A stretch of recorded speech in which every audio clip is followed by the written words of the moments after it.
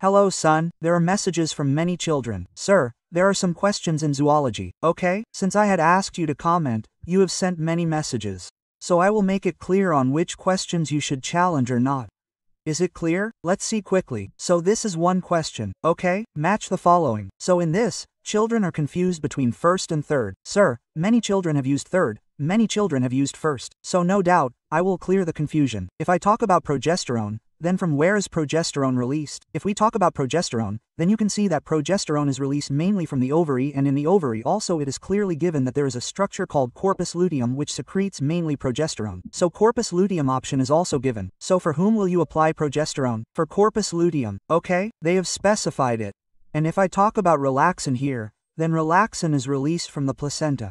But what are you saying clearly? Also, secreted by ovary, so placenta is not an option, but ovary is an option, right? So you will put the second option, ovary. There is no doubt about this. You will put menocyte-stimulating hormone pars intermedia, first option. And you will put catecholamines, adrenal medulla, third option. So where is the confusion coming in this? C. Okay? So fourth, this first option will come, according to this, according to NCERT. But where is the child getting confused? He is getting confused in this because he feels that progesterone is being released from corpus luteum. Sorry, progesterone. Okay? He feels that it is being released from ovary, and relaxin is being released from corpus luteum. Okay? So you have NCERT in front of you. So there is no need to challenge it because NCERT is correct. It is correct according to NCERT, and according to the answer key released by NTA, the same answer is coming. The first answer is coming, so you do not have to challenge this. Is it clear? Absolutely. It is absolutely exact. Absolutely according to NCERT. No confusion. Now look ahead. There is a question of cardiovascular cardiac activity of heart is regulated by which hormones which regulate cardiac activity.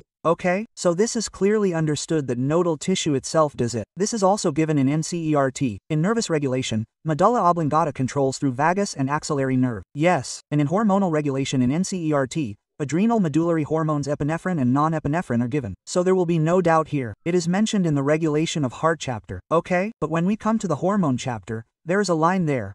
Glucocorticoids stimulate gluconeogenesis. But what is mentioned here? First understand. Here adrenal cortical hormones are mentioned. Is cortical hormone okay? Cortical hormone has not been specified. Which cortical hormone is it? Okay, there are glucocorticoids, mineralocorticoids, hormones of sex corticoids. Which hormones are they? Okay, hormones, cortical hormones. Understand what I am saying. It has not been specified. Now where is the confusion coming from? The confusion is coming from cortisol, because cortisol is also no doubt a part of cortical hormone. So the child is saying that sir, cortisol is a part of cortical hormone. Okay?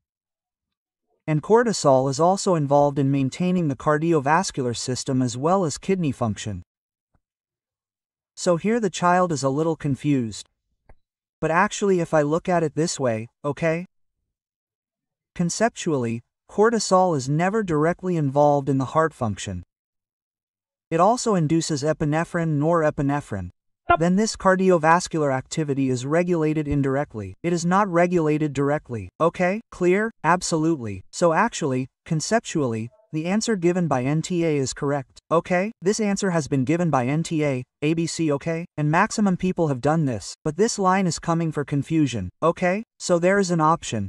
If you want, you can claim. But, according to the concept, it is okay. Claim cannot be made on this also. But the option is there, okay? It is up to you. There's a risk of 200 rupees. You can take it if you want. On top of that, on top of this question, okay? So, there were 2 questions. You must have cleared them. Which ones do you want to challenge and which do you not? I have explained the concept according to NCERT. Thank you, son.